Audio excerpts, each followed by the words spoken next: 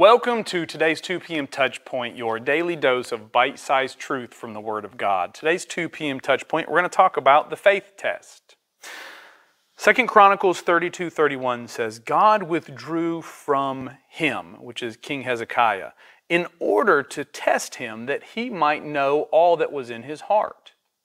Now, God didn't need to test Hezekiah to know what was in his heart. God already knew by omniscience. He's all-knowing.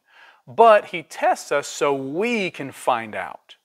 He helps us in doing a spiritual inventory on ourselves by bringing trials into our lives to demonstrate the strength or the weakness of our faith. If you're currently experiencing a trial and you're shaking your fist at God and wondering why this is happening, that's a good indication that you have a weak faith. But if, on the other hand, you're resting and rejoicing in the Lord, having placed the trial into His care, then you have strong faith. And the neat thing about faith is that even faith the size of a mustard seed is still faith.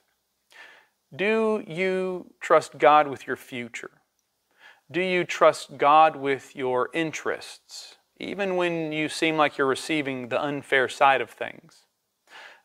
Are you eager to see people punished, as peculiar as that sounds, or do you actually care for people in spite of their sinfulness?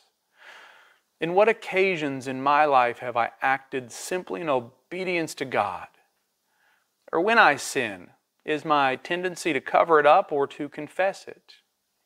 In what ways has my life demonstrated that I will not allow anything to come before God? This has been your 2 p.m. Touchpoint. It's the faith test.